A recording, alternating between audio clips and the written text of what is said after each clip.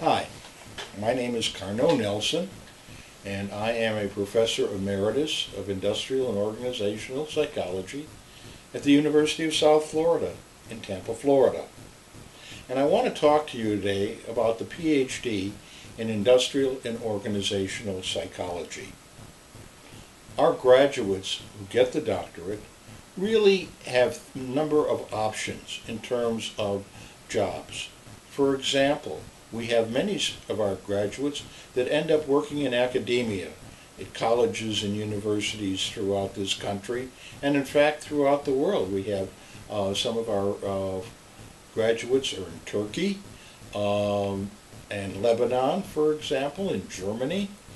Now, in academia, they actually have two different kinds of jobs they do. One is in psychology departments.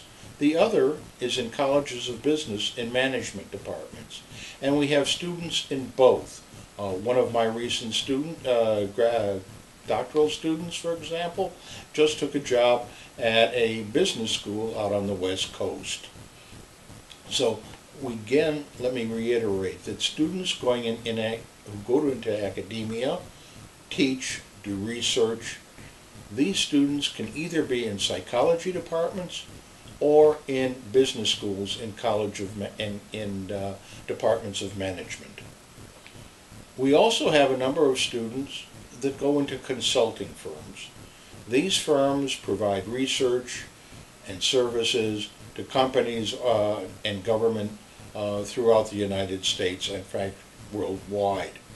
A student there might be involved in a project involving selection, how better to select employees, might be involved in a project, for example, on developing a new system to appraise the performance, how well people are doing on a job.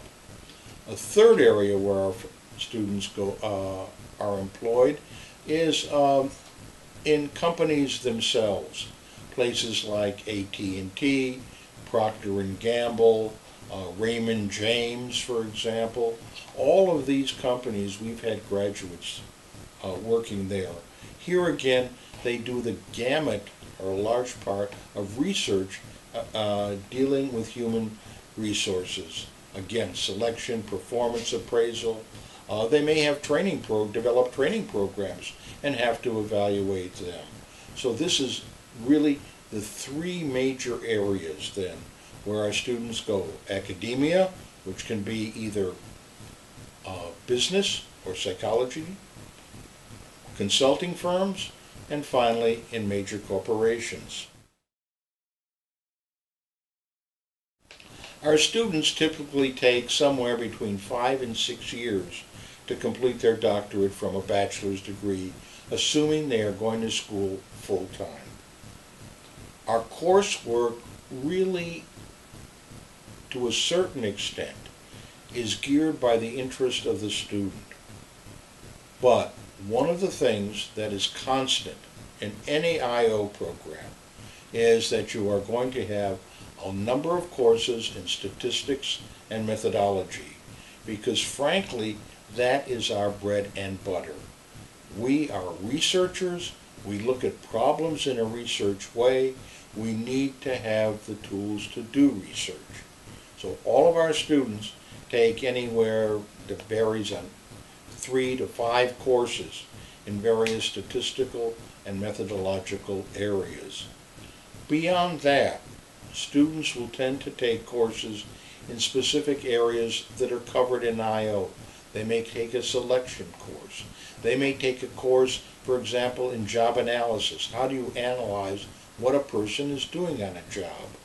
Or they may take a course, for example, in training, job satisfaction, which is how satisfied people are about their jobs, to what extent Are they satisfied? What are the factors that make them satisfied? We may work in what we call organizational citizenship behavior. What are those things beyond what the job requires that people do? Why do they do that? What is the impact of all of that? Another area that we're very much involved in now in IO psychology is organizational health and safety. How can we make the workplace safer? And also, part of it is healthier. One of the things we find is that people on jobs are stressed. What can we do to prevent people from being so stressed on jobs? This is an area that has become very big, if you will, in the field of industrial psychology.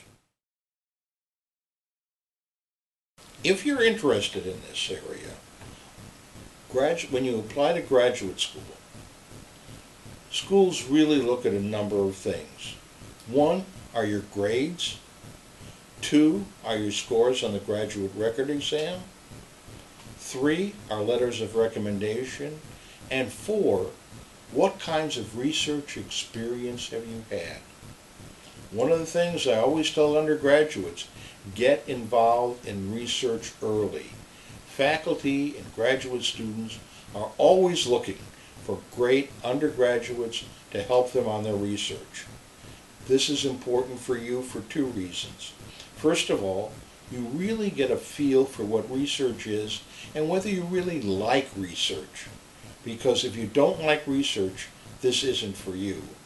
On the other hand, in addition, it provides you with strong letters of recommendation, great experiences, so that when you get to graduate school, you do your master's thesis, you do a doctoral dissertation, you have background already that will help you.